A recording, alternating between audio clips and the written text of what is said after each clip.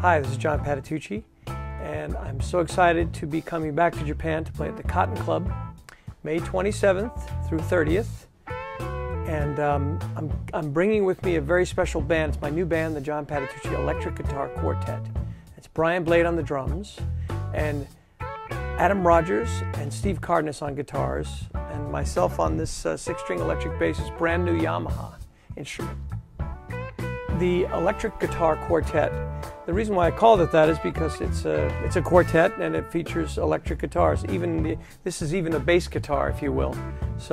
And actually the funny thing about it is if you wanted to get even more into it, Brian Blade is also a guitar player too, so literally everybody plays some sort of guitar, although I don't think Brian will be bringing his guitar on this gig.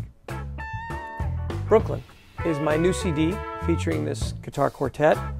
It's coming out in May, and it's really a look back and forward at the same time. A look back to my roots in Brooklyn, the first jazz music I heard, the blues music and the roots music and the R&B music that I heard that made me want to play, and also the first jazz that I heard, which included Thelonious Monk's music, Wes Montgomery's music, Art Blakey's music with Wayne Shorter, and records such as these.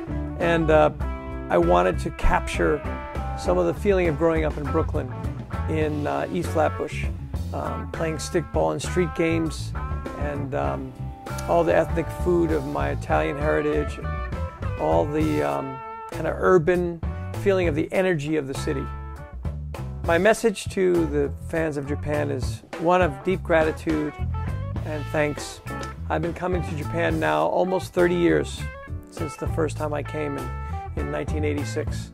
And I've been received warmly, and I love the fact that people really care about jazz in Japan and they view it as high art.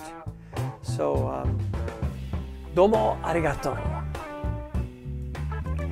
So please join us at the Cotton Club in Tokyo, May 27th through May 30th, and it's going to come up soon, so please mark your calendars.